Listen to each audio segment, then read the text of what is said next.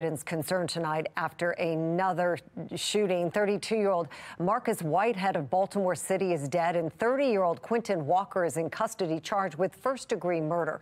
Police say the two men knew each other. Fox 45's Vincent Hill spoke to residents in the area today, saying they didn't expect something like this in an otherwise quiet area. He joins us live with the very latest on this investigation. Vincent?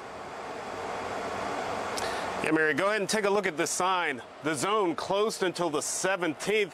Shots ring out just inside this door, just feet away from where kids were playing video games, leaving the community stunned that something like this could happen.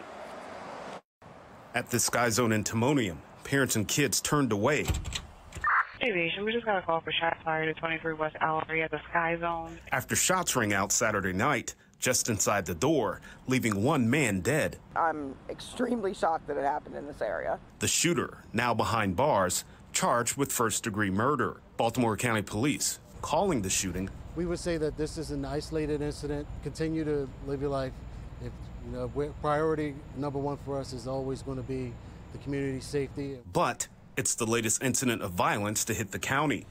The deadly shooting of a 17-year-old near the Towson Town Center, and 3 women raped at gunpoint in the heart of Towson. It's atrocious. As a father, I'm disgusted by what happened. At the time, Baltimore County Executive Johnny Olszewski assuring residents there's nothing to worry about. Looking at our crime statistics, crime has been persistently flat or down in most cases. That's true also in Towson.